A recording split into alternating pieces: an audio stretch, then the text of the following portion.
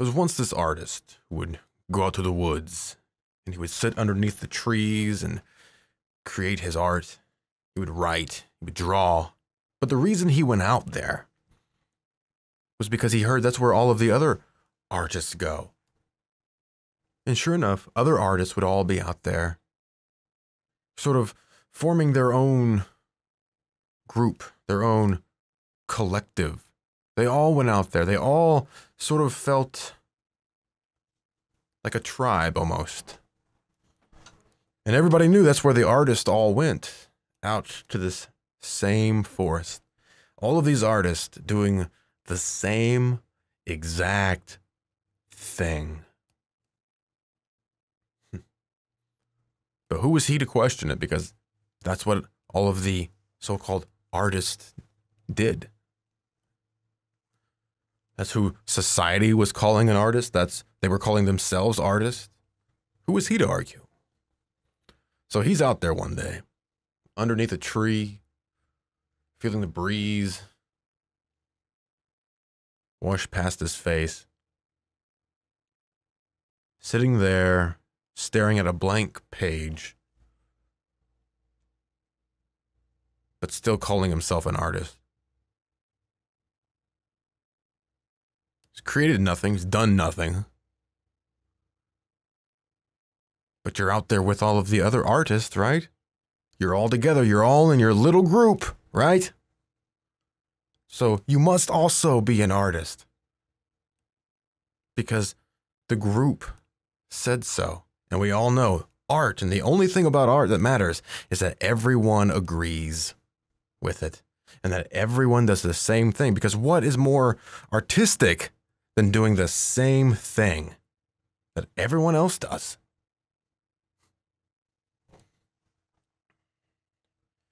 So this artist is sitting out there, and he hears this squawk coming from far away. And it happens again, and it happens again, and it happens again. So he finally gets up, and he's looking across the field through the tall grass and the trees. And he can't really see anything because the sun is so bright in his eyes. So he starts to walk towards this sound. And he walks and he walks, and finally in the distance he sees sort of this lump, this mass laying there, and he takes off running towards it. And the squawk gets louder and louder and louder.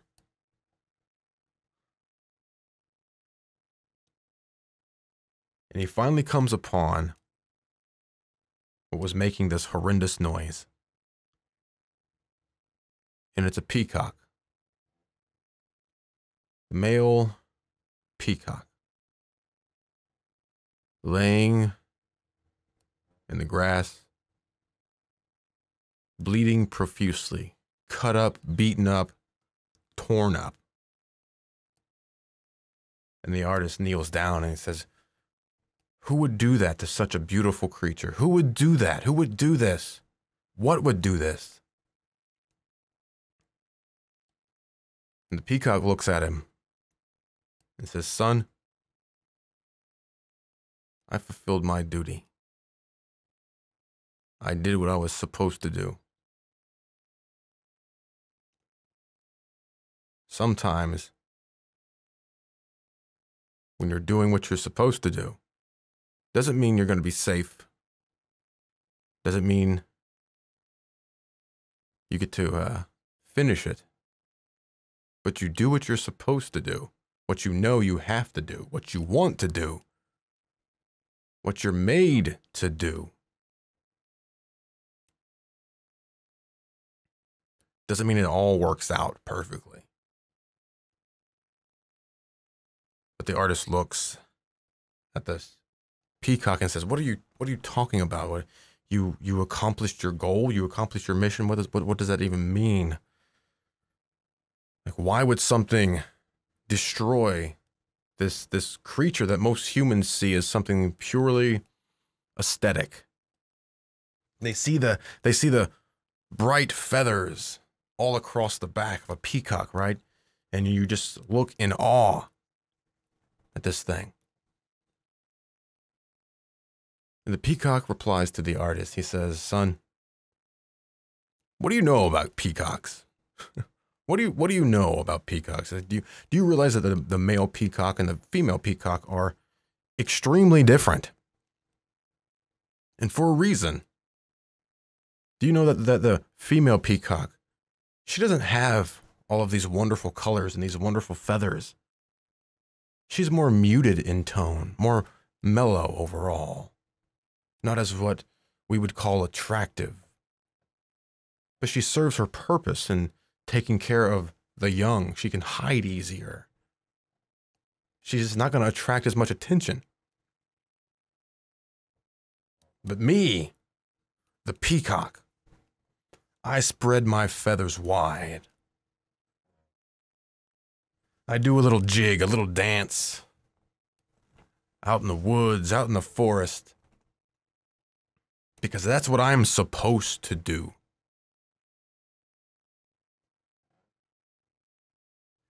The peacock has all these wonderful feathers, these beautiful feathers that you see," he's telling the artist. He says, "The reason why I have all of these feathers is to attract a mate. That's my purpose." And the artist says, "Well, I mean, isn't there another way? I mean, can't everything just be nice? You know? Maybe if your feathers weren't so long, maybe if they were shorter, maybe if they weren't quite as loud, maybe if they didn't, cause so much chaos, maybe if you just changed something." No. The peacock says no. He says, "Son, that's not going to work." He says the female peacock is attracted to this plumage, to these feathers. He says, "But one thing you may not know, as a lot of people see the peacock as this beautiful creature, especially the male peacock.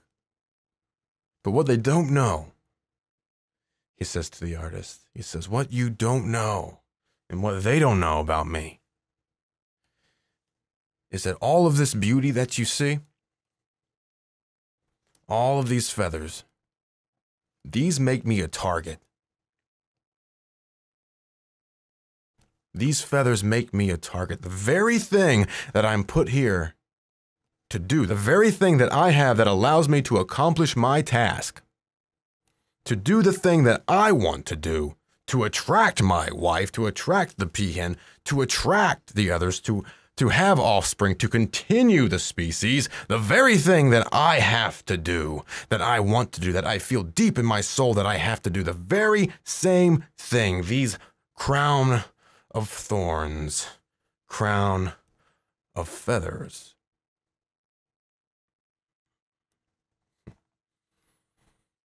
This thing that you see as beauty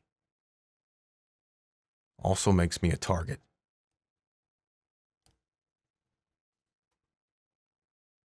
It makes me a target to predators because they can see me easier because I'm out there.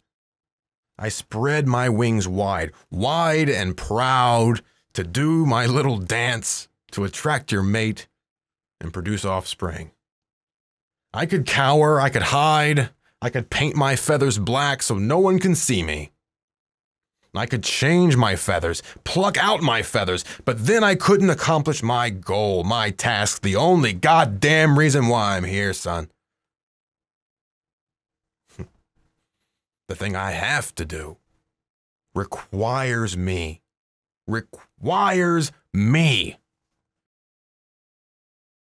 to be a target.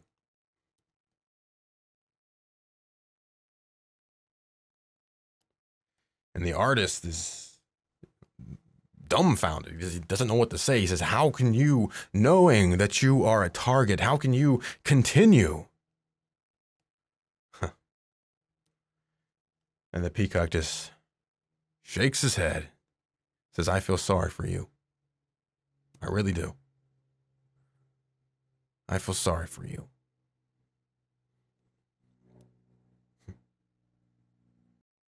And the artist is angry now. He says, how dare you judge me? How dare you judge me? You're nothing but a pathetic peacock laying here dying because you spread your feathers instead of protecting yourself like maybe you should have. Again, the peacock just shakes his head and says, son, I feel sorry for you. I really do. Yeah, the peacock says, what were my options? To pluck all these feathers out of my back? To not arouse the interest of people around me? Pluck all these feathers off of my back? Paint myself mud gray? Mud brown? So I could sneak by predators and never be seen, and hide, and cower, and be afraid, and never produce the offspring. Never attract your mate. Never accomplish the only thing I was put here for, to continue my species. He said, son, I'm going to die either way. But at least this way, I did what I had to do.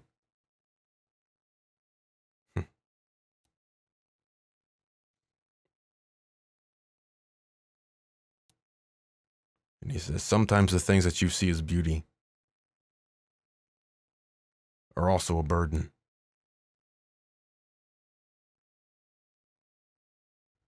You can either live, fight, and die on your feet, or live on your knees and die anyway.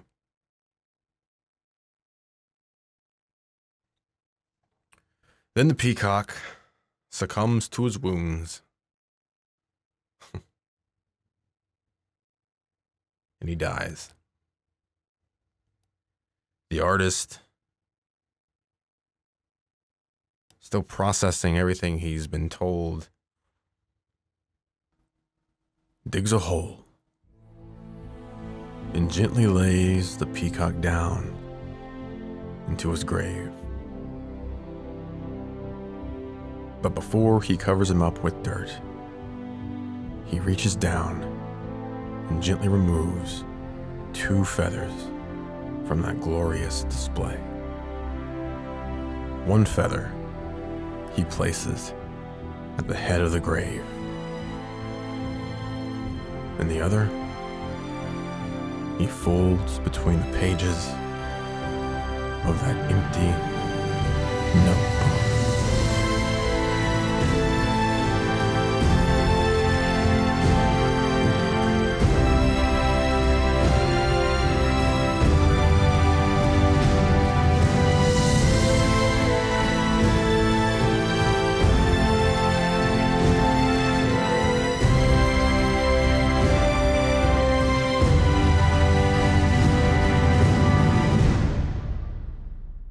So you pluck your feathers, you roll in the mud, and you become just like everyone else.